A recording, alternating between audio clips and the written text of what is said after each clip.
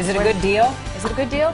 Weather's always a good deal. Well, Oh, come on. I don't know. Yesterday's temperature is not a good deal. No, that wasn't good. Today, at least, it's in the upper 20s. We're getting closer to normal, which is about double 32. digits. It's balmy out there. I saw folks sun tanning. There's no sun.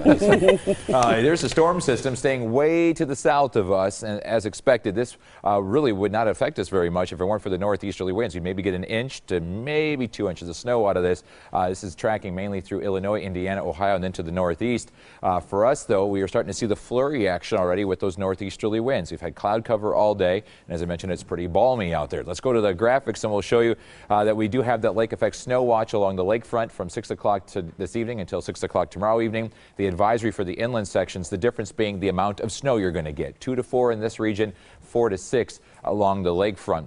And that is just because of that light northeasterly wind that we're going to see from now until tomorrow evening. And then once it shifts to the northwest, it cuts the lake off and our snow comes to an end. From now until 6 o'clock, about a dusting of snow. So hopefully the evening commute gets through just fine. Then, of course, there's Friday night plans, shopping, dinner, movies.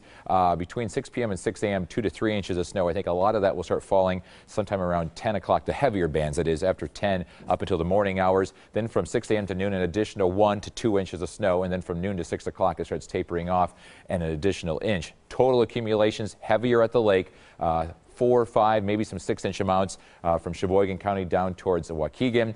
Inland areas from western Waukesha and Washington counties, all of Walworth County 2 to 4, and then as you go further west, western Dodge and Jefferson County into Madison area, we're talking 1 to 2 inches of snow. We're just seeing flurries out there now. It's been very cloudy today, but at least the temperatures are warming up in some locations. It's only 19 degrees though in Waukesha. It's 28 in Milwaukee, 30 in Kenosha. You're saying, what's the difference? It's that northeasterly wind coming off the water, warming up just a little bit. Wind chills are in the single digits and the teens across the region, still holding on to 21 though down in Kenosha. The snow showers, well, we're seeing the flurries now, but the snow showers will gradually increase as we go through the evening hours tonight, heaviest overnight tonight into the morning hours tomorrow, and we'll see lows tonight in the teens and lower 20s, pretty much holding steady from what we're seeing right now. Then for tomorrow, we're going to see mid to upper 20s, northeast wind at 5 to 10, and those snow showers continue throughout the morning hours, then gradually tapering off in the afternoon. Once this light northeasterly wind shifts to the northwest, the lake effect is cut off, and you will see no more snow. Just getting cold once again. The bullseye of this storm is Illinois, Indiana, and Ohio, then moving into the northeast for Sunday. We're going to get the snow, though, because of that northeast wind. And then it's just windy on Sunday with a few clouds. So the flurries are here now. Look for those snow showers to start intensifying as we get later this evening. A low temperature of 23 with 1 to 3 inches of snow overnight. Then for tomorrow, an additional 1 to 3 inches of snow, most of that falling before 1 o'clock in the afternoon.